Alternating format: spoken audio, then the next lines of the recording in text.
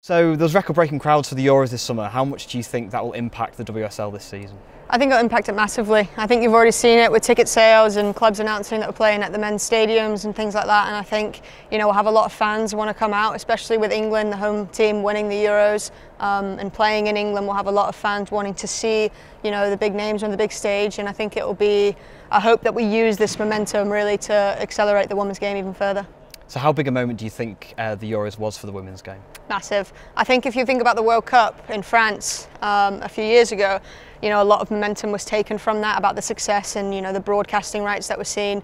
And I think now having more broadcasting rights than last year, but then seeing record number of people watching the Euros, breaking numbers of people watching the men's Wimbledon final, which is obviously a massive sport here.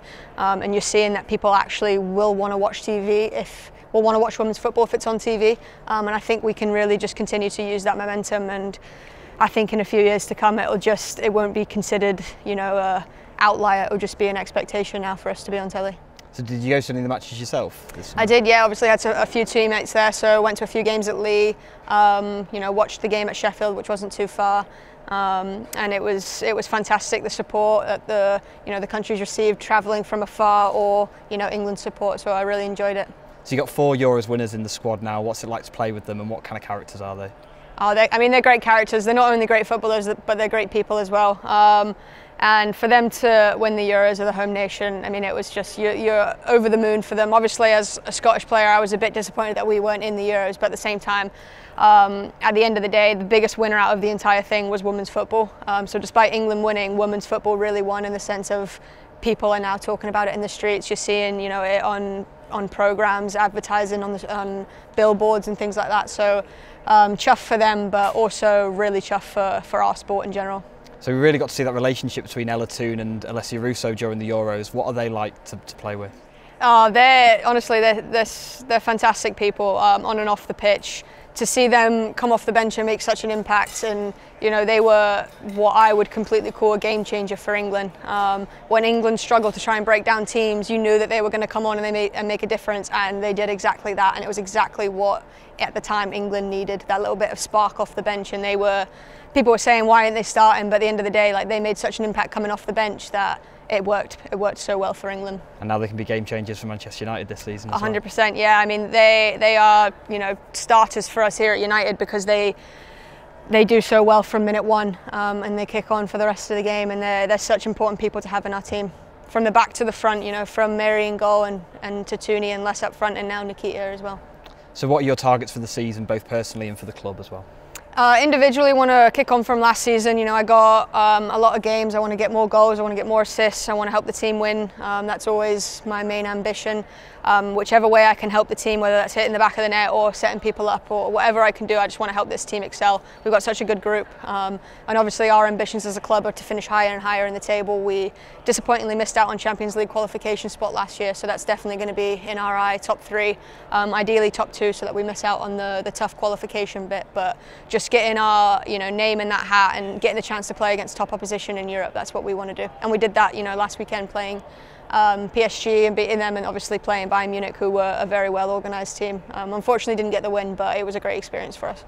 So obviously we saw a full Old Trafford for the first game of the Women's Euros. Manchester United are playing Aston Villa in December. How much are you looking forward to playing there? I know you played Everton last season in the stadium as well. Yeah, loads. I'm quite lucky. It'll be my 3rd time playing at Old Trafford. When I was at West Ham, we played against United there. So obviously that was in front of no crowd. Against Everton was in front of 20-odd thousand. And now hopefully I expect us to get many more people at the game in December. So really excited for that. It's a great opportunity for us. We love playing on the pitch. And just want to get loads of people out there and support us and put on a show and show that we belong to play in places like Old Trafford and that we can really get the support. How does it feel different as a player from playing at Lee Sports Village to playing at Old Trafford? Does it feel like a massive step up? Do you feel more nervous playing there? No, I don't think you feel nervous. I think at the end of the day, Lee does feel quite homey for us. We do get a good attendance at Lee. You can hear the fans constantly throughout the game. It's more of a enclosed space, whereas obviously Old Trafford's, it's massive, and we hope to fill it as much as we can. And obviously last season, I think we filled pretty much the entire bottom sections, which It was fun to be able to, you know, hear a loud crowd, but sort of when you play in football, you do kind of block that out. Like, you don't actually hear what's going on until the ball goes out, and then you refocus and you actually hear everything again. So I don't think it's nerves at all. If anything, it's just excitement. So there's 10 Australians playing in the WSL this season. Who stands out for you out of the Australians in the league? I mean, I think there's obviously the obvious one, Sam Kerr, extremely clinical, a very good number 9 that likes to get in behind and hits the back of the net a lot of times. And yeah, she's obviously a great player. We obviously want to contain her as much as we can, but you know, it's good that a lot of Australians are coming over here. It elevates the league. We've seen a lot more internationals come over to our league, which, you know, speaks volume of what we're a part of here and what's being created. People want to come here. You've seen a lot of people come from Spain and various other places in Europe, and a bit of a stint from, you know, people from America and things like that. So it just shows how competitive the WSL is. So if an Australian came over to visit Manchester, what's the one thing that they should do? Oh gosh, you're asking a non-Manchester native here. What do you do in your spare time here? Do you know what? I think there's a lot of naturey places to go and visit here. You've got the Lake District, which isn't far, Peak District. I love to take my dog on dog walks, and I feel like Australians are quite outdoorsy, so they might enjoy coming up here, and there's loads of great places to go on walks and hikes and things like that. Maybe not the weather so much though, but... Well, yeah, they probably won't like the weather, but put a rain jacket on, you'll be fine.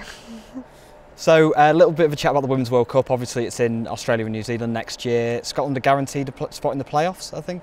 Correct, yeah, we've definitely finished second in our group. Now we play Faroe Islands next week or the week after, coming up. And yeah, if we can put some goal differential in there, we have the chance of finishing top 3 of the playoffs, which is a big advantage because then you miss a game.